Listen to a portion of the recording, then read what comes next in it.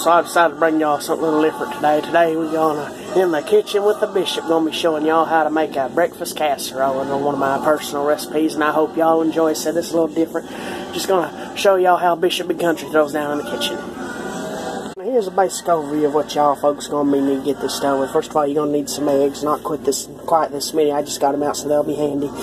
Now I prefer to use sriracha, but you can, if you ain't got sriracha, you can use Texas Pete or Red Hot, some brown mustard, some horseradish, some Worcestershire sauce, and of course some pesto. You're going to definitely need pesto. You're going to need some Parmesan cheese and some cream cheese, and mozzarella if you have it. Mozzarella isn't required. And of course salt, garlic, pepper, oregano, and dill bead. So just a quick overview. And of course you will need to make the pie crust. There you go, just a basic overview. And of course, can't forget the most important thing, the sausage. Now you can use whatever kind of sausage you want. I'm using just regular, cheap breakfast sausage. You can use Bobby Dean or Jim Dean or whatever you call it, or you can use bratwurst or cayenne sausages. I'm just using what I've got. Now what y'all going to want to go ahead and do with your oil here is you want to go ahead and put 3 tablespoons of butter and mix it with what sausage grease you have. Now also what you want to do is then you want to go ahead and throw some Worcestershire sauce, and use your own judgment, and you want to go ahead and throw about 2 teaspoons of horseradish in there. Now be sure whenever you get it all in there, you mix it up really well. Now what y'all folks is going to want to do with your pie crust, you want to use 1.5 cups of flour, all-purpose. If you use all-purpose, be sure to use baking soda, or you can use just your run-of-the-mill normal people flour that most of us use. But after you do that, after you've got your oil all mixed up there, you got your oil in there, and you got you some horseradish, just a little bit of horseradish, and a little bit of pesto in there. Make sure it's mixed up real good to where it's about that color. Now then you just pour that in. Now what you want to do is you want to reach down here with your hands and you want to knead this. Not exactly, yeah, you want to knead it to where you get a good consistency and a good color. And I'll be right back to show y'all right after I'm through with this. Now what you want to do after you get it back, now it shouldn't be white, it should be a little bit darker, it should be a really light yellow color. What you want to do is you want to add about 1/2 cup of water. Now once you get your pie dough mixed up here, it should be nice, about the consistency of Play-Doh, since that's what it is. You should be able to clean up the bowl with it. Now, as I said, you should be able to clean up the bowl with it. Now this next part I'm fixing to do here is strictly left up to you. Whenever you're rolling out the dough for the pie crust, you have your option to use a rolling pin or not to. I'm not going to be using one. So, that's completely up to you. Now once y'all folks get your pie crust done, it should look semi like this, round or square depending on the kind of pan you're fixing to use. So just make sure you got it nice and even throughout. You don't really want a lot of lumps, and you want it to be pretty even all the way through, or it'll cook differently in different areas. So y'all just remember that. Now once you get that sucker in the pan, it should look semi like this, and if you got any bare spots, what you do, just pinch off some from an area where you got it more thicker and kind of fill it in there. But this isn't really important. Now once you get to that point, it's just aesthetic looking. Now what you also want to be sure to do is spray this down with some kind of canned cooking spray, or brush some olive oil on it just to give it some extra flavor and make it light and fluffy.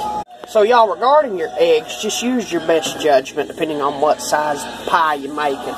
Now I chose to use 8 because I like a lot of eggs. You can use more or less, just kind of depending on the size of the pot, how many you're feeding, and such and such.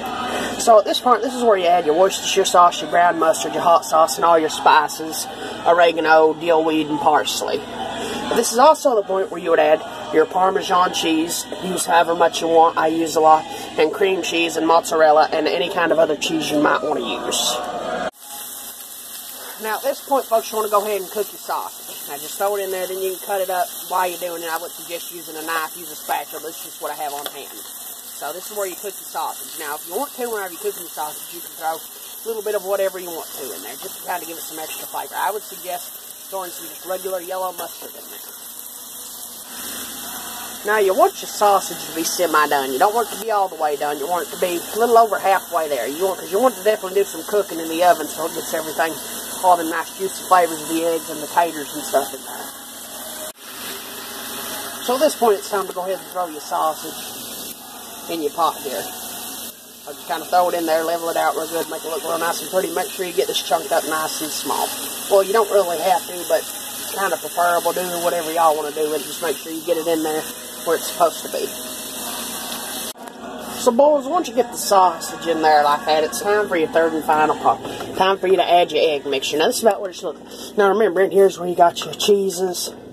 Got 8 eggs, I do. Plus, you got some pesto, you got some horseradish, you got some salt, pepper, some garlic, and Old Bishop Big Country's secret Old Bay seasoning. Now you might be thinking, well, Old Bay might not go with this kind of food. Boys, Old Bay seasoning goes with anything. I just tell you. Now what you want to do is you just want to get that over here nice and even. You don't want to get more in one spot than another. Now what that egg and cheese is going to do is that's going to get down there and go down to the bottom. And what it's going to do is it's going to create a good, even flavor. You're going to have a good, even. And that's about what it should look like. Now, those big curds you see there, that's the cream cheese. Now, if you're poor like me and you can't afford that fancy stuff, well, use whatever kind of cheese you got. But now, this right here, this cream cheese, I highly suggest it. Because what that's going to do is, if you're lucky, you're going to get like a little crust right over there on the top of it. Get kind of a burnt flavor to it. Now, boys, that's what you need. Now, it's time to put this sucker in the oven. Now, I just tell you, time to put it in the oven. Now, Old Bishop Big Country's fixing to shoot straight with y'all. Whenever you put it in the oven, I ain't going to tell you to put anything there at a certain time, because everybody's oven's different. Now, my oven, I'm going to throw it in there for about 30 minutes, and if it's done, I'll put it in there a little bit longer. Now, here's the deal. Put it in there till it's done.